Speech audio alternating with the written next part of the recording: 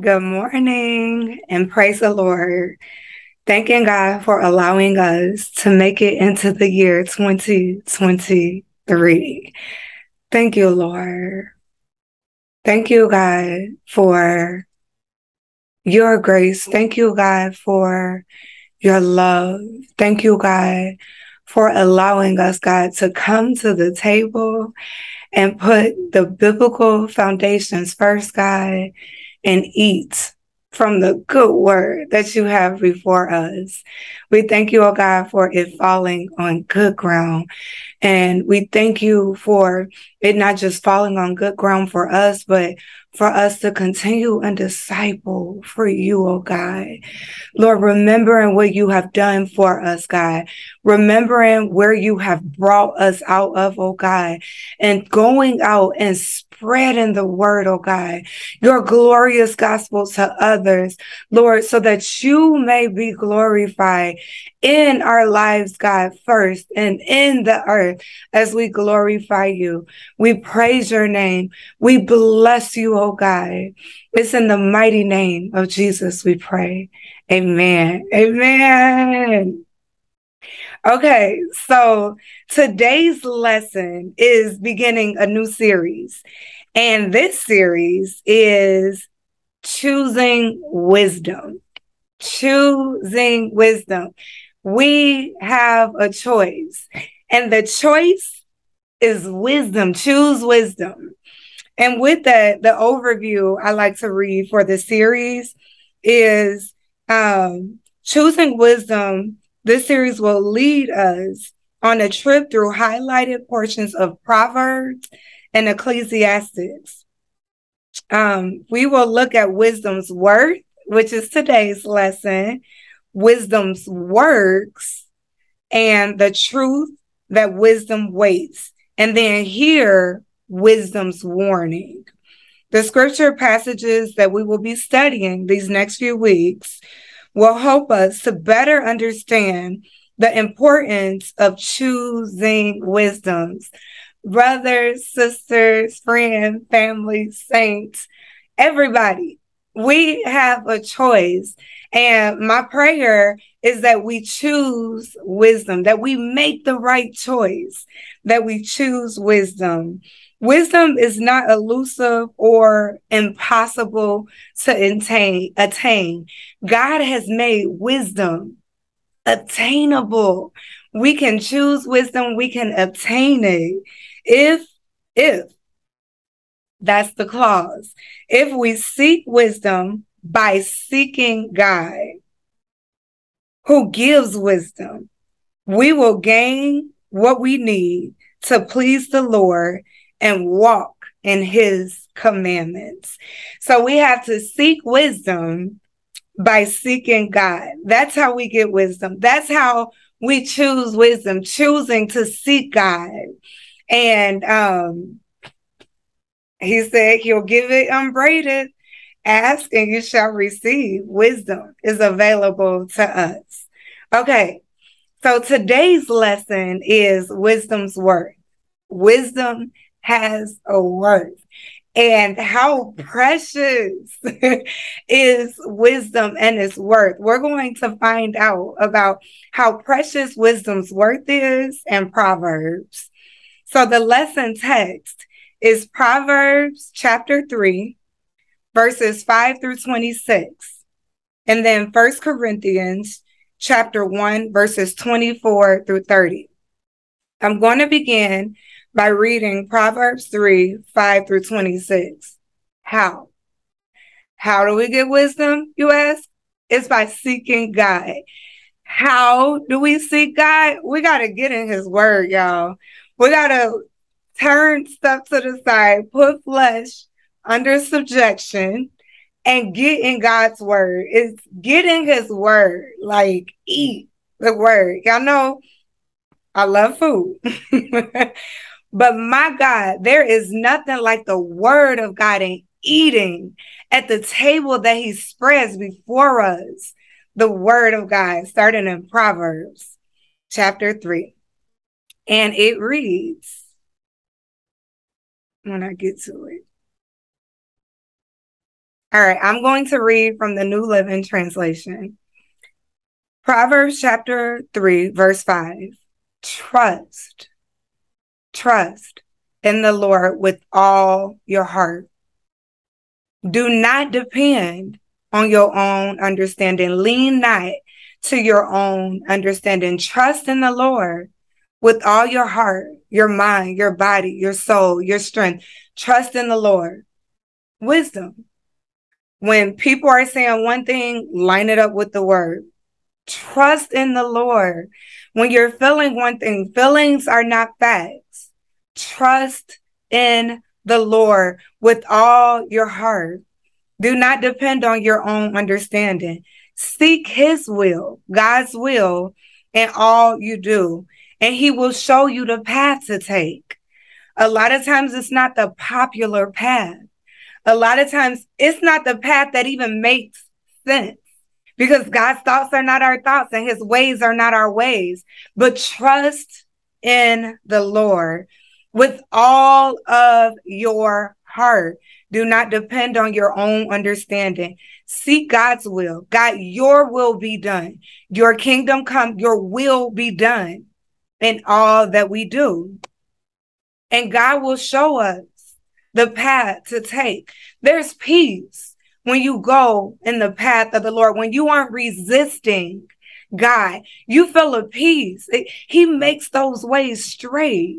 There's peace. There's when you don't resist God and you go in the path that he is leading you to take. Verse 7.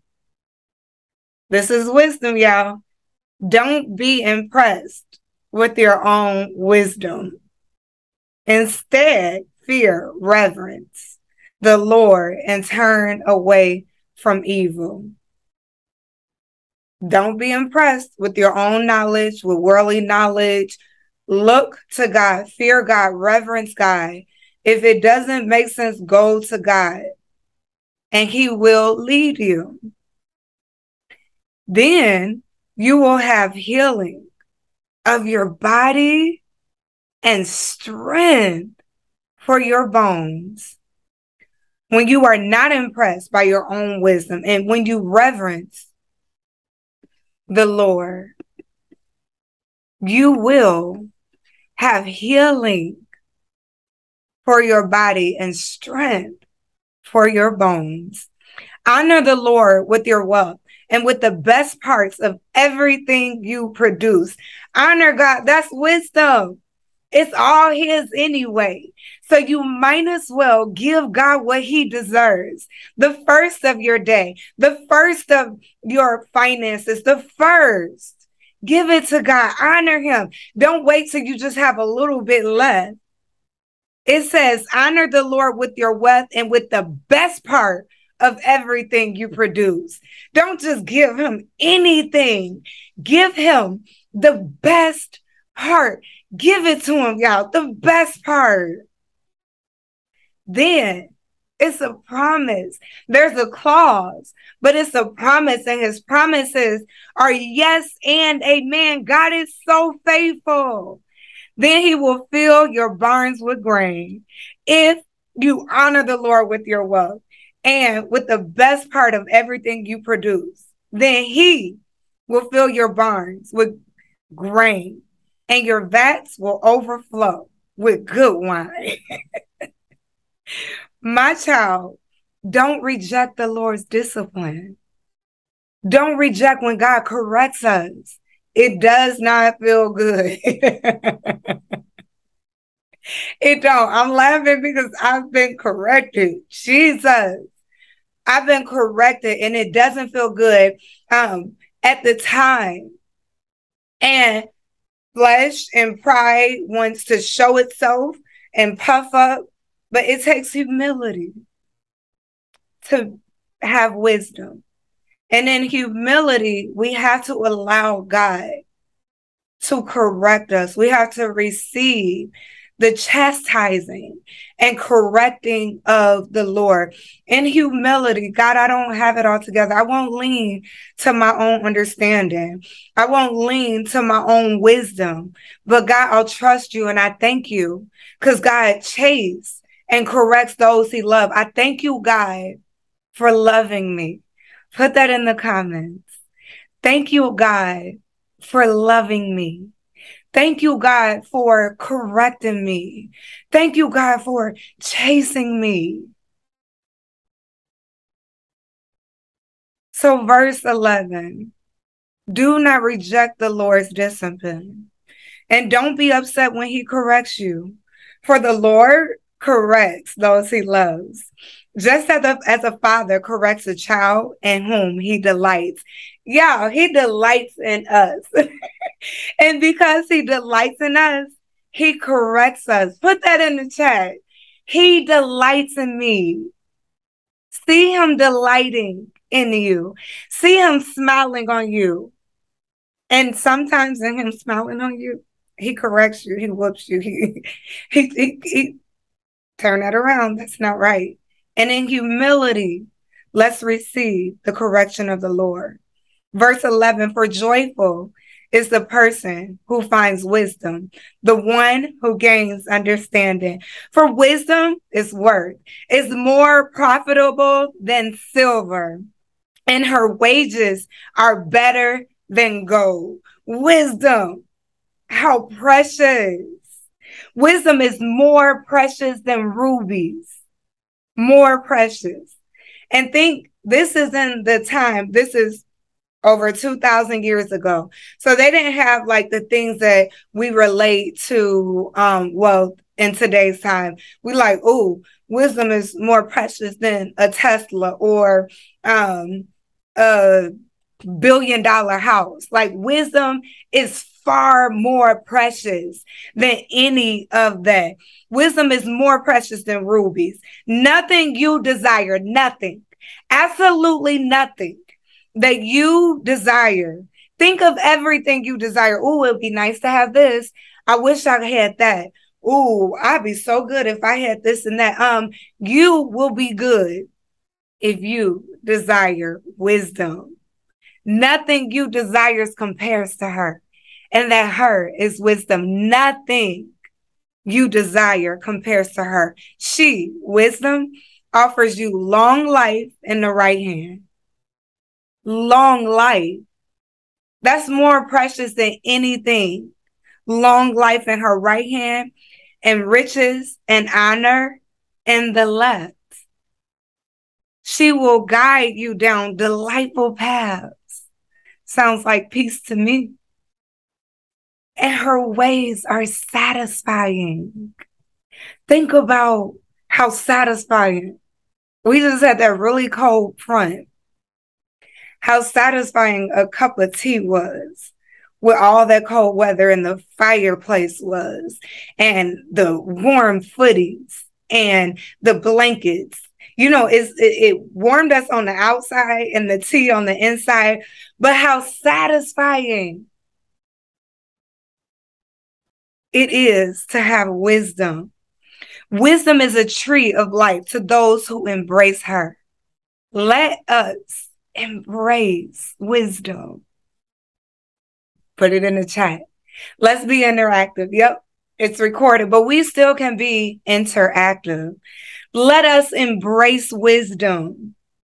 Happy are those who hold tight to wisdom, not our own understanding, not our own knowledge, not our book knowledge, but to the wisdom of God.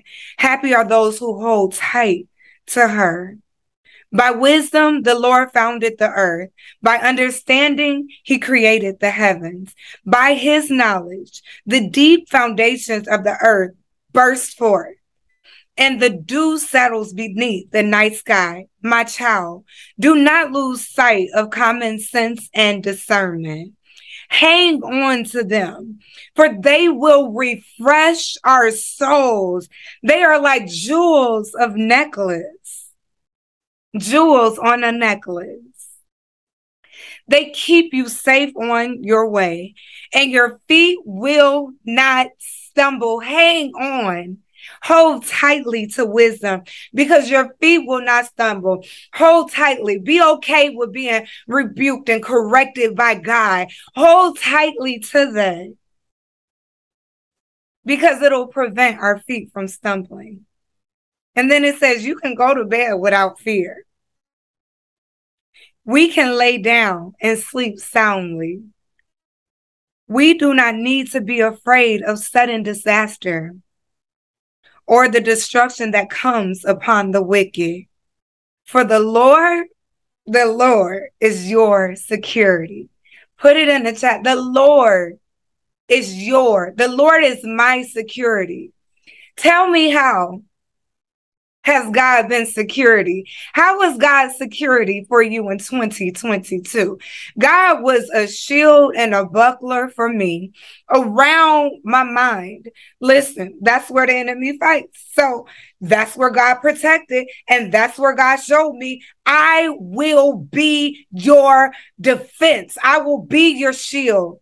He told me, put on the helmet of salvation and then wear my breastplate of righteousness. He is my defense. God fights for me, and he fights for you. How did God show you in 2022 that he was your defense? Share it in the comments. Encourage a brother, a sister, a friend, a saint. How did God show you that he was your defense? This is wisdom's work, y'all. This is wisdom's work. So Proverbs, we know, or maybe you don't, that Solomon wrote the book of Proverbs. And Solomon was David's son. David named King Solomon. And King Solomon, when he was asked by God, what do you want? It was an angel that came. And he said, God said, whatever you want, I'll give it to you. And the young king did not ask for honor, riches, or long life. He recognized that he, as a king, he had a daunting task ahead of him. So he asked for wisdom. I think that was wise all by itself, that he asked for wisdom. Because in him getting wisdom, he received honor, riches. Okay, maybe not long life. I'm not laughing that he didn't get long life. I'm laughing because how easy, it's like a laugh, how easy it is for us to start off on the right track and end up in the wrong place. So Solomon was humble. He was king, and he was like, God, I need wisdom. I can have anything. I need wisdom. I want wisdom. And humility, he asked for wisdom. But as he continued on, Solomon found himself not in such a good place. He married women that God told him, don't marry. The book of Moses, don't marry these women. But he married them.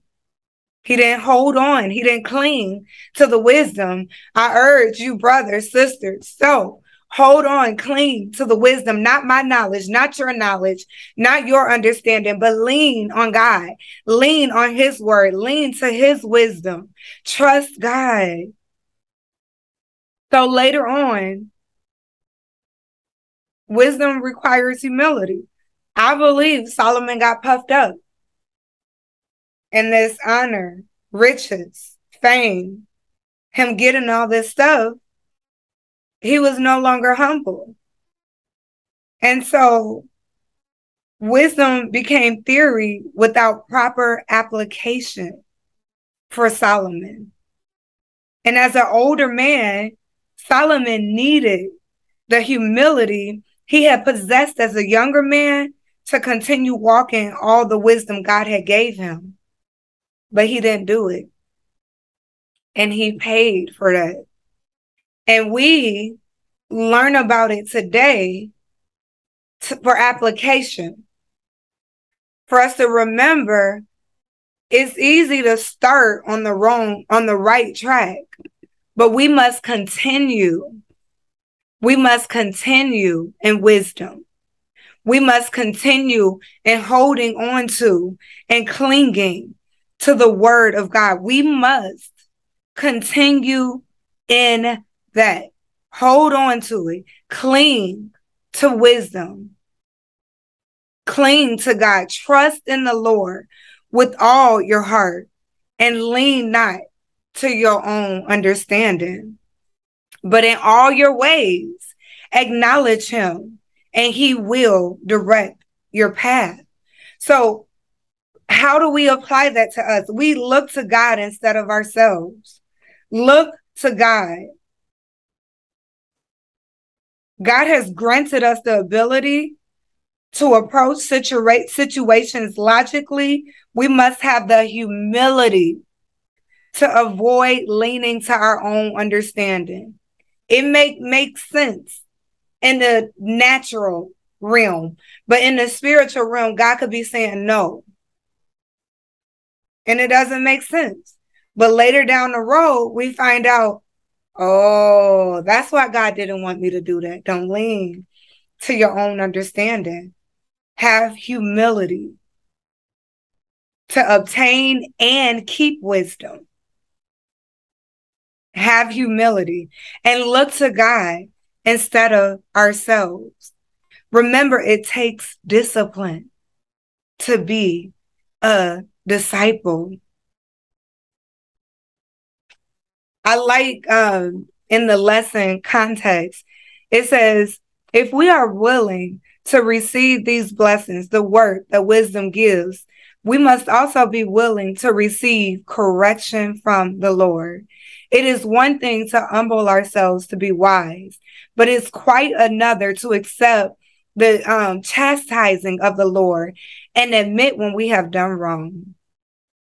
The flesh, no good dwells in it. And pride, y'all, just being honest, pride, like, I wasn't wrong. No. But humility say, okay, search me, God. Search my heart. And if you find anything in it that's not like you, God, correct me. Because I want to be right. I want to be saved. I want to be whole.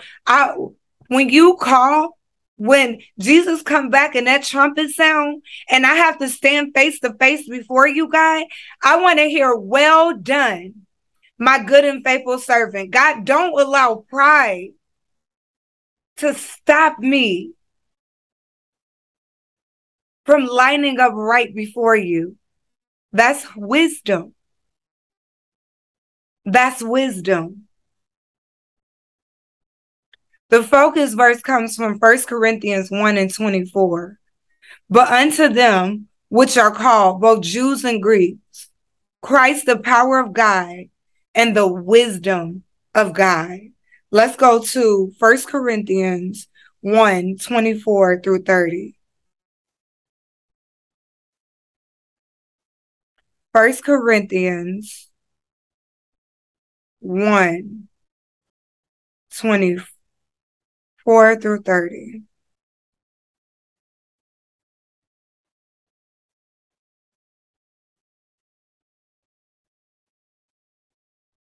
But to those called by God to salvation, both Jews and Gentiles, Christ is the power of God and the wisdom of God. The foolish plan of God is wiser than the wisest of human plans. I'll read it again. This foolish plan of God is wiser than the wisest of human plans. And God's weakness is stronger than the greatest of human strength. Great and mighty is our God.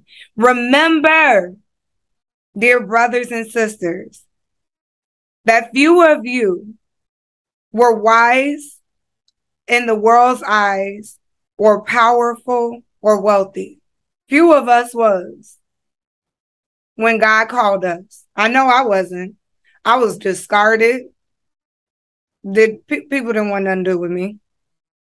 Instead, God chose those things the world considered foolish in order to shame those who think they are wise. And he chose those things that are powerless to shame those who are powerful.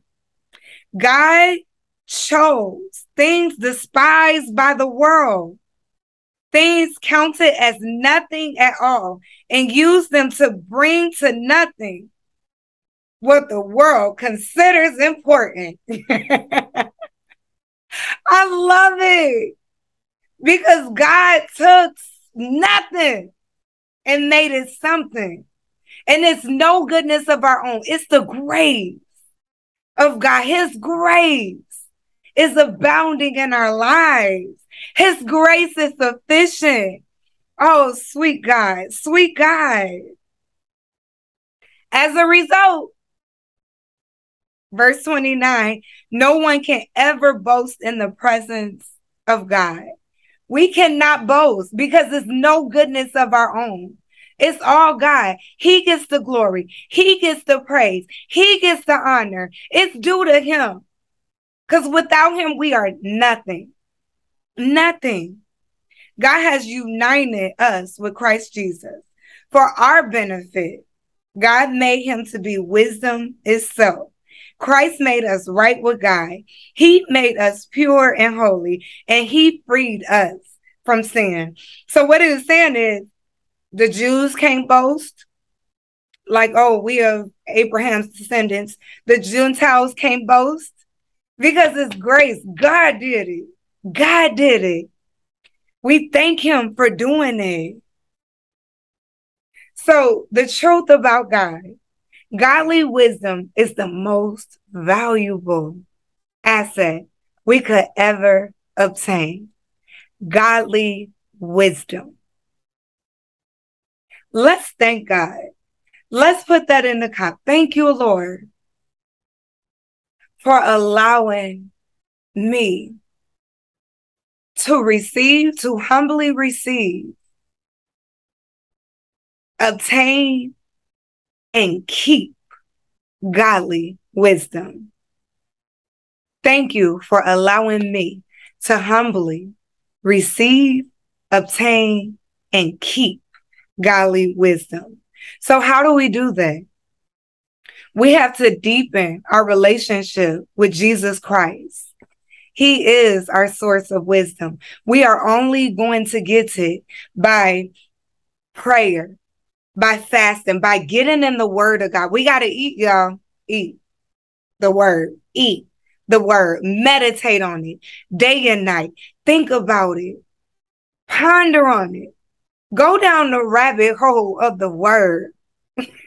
Instead of the rabbit holes of arrows of fear and uncertainty and those different things, go down the rabbit hole of the God's love, wisdom in the Proverbs. Embrace humility. We know what happens with pride. It comes right before the fall. And I refuse to let pride take me out. We've come too far by the grace of God to let pride take us out. So let us embrace wisdom with humility, because wisdom has a reward. Much are the rewards of wisdom, and we read it in Proverbs 1, 3 through 24, 26. And there's so much more. Keep reading. Eat the word. Eat the wisdom. Write to God. Journal. Ponder on it. Rest in it. That's where our wisdom is going to come from. Let us pursue godly wisdom. Those who follow the path of the wise will have a greater chance of leading happier, healthier lives. Such rewards are natural byproducts of wisdom. Wisdom also has the benefit of bringing peace. Pursuing peace and protecting it by using the wisdom of God. What wise steps can you take to create more peace in your life? What wise steps will you take this day forward to create peace in your life? And remember, true wisdom is only found in Jesus Christ. True wisdom. And we won't know him unless we eat. We got to eat that word, hunger and thirst after righteousness. They who hunger and thirst after righteousness shall be filled. Satisfy us, God. Satisfy us, God. Saturate us, God. Satisfy us, oh God. Lord, allow your word to fall on good ground. Nourish us, oh God. Quench our thirst, God. Let us run to you, oh God. Let us look to you, oh God. The author and the finisher of our faith, our stories. The one who knows us better than we know ourselves. The one who knows the plan that you have for us, oh God. Lord, let us get to know you more. Your character, God. Your voice, oh God. So that we may discern you, oh God. And discern when the enemy comes disguised as the angel of light. May we discern that that is not my shepherd. And we will not heed to the voice. Give us wisdom, oh God. We thank you for wisdom unbraided. We thank you for wisdom, oh God. This day forward, wisdom, God, in our ministries, wisdom, God, in our homes, wisdom, God, in our finances, wisdom, God, in our gifts, wisdom, God. We thank you for wisdom from on high, oh God, like never before. Wisdom like never before. We thank you, oh God, for coming into these vessels like never before, oh God. Lord, for filling us up from the top of our head to the soles of our feet of you, oh God. We thank you for doing it, oh God, to where we are filled with you and nothing, room for nothing else but you, oh God. And may the overflow flow into our jobs. May the overflow flow into our neighborhoods. May the overflow flow into strangers, oh God, that we may do what you have called us to do. And we thank you for doing it. We thank you for the prayer being answered. We say it is so in the name of Jesus. Amen. Amen. We thank you for tuning in today. You are able to sow a seed, and you can do that through the church app and the giving. You can do it through Cash App, $CTC Bloom, and you can also do it through PayPal, www.mychristtemple.net. Thank you for tuning in. This message or Biblical Foundations first lesson was brought to you by Christ Temple Church, Bloomington, where Suffragan Bishop Melvin L. Campbell is our pastor. And we have service today at 11:30, bringing the new year the right way. Let's come into the temple and worship God in one place on one accord. In the name of Jesus, we pray. Amen.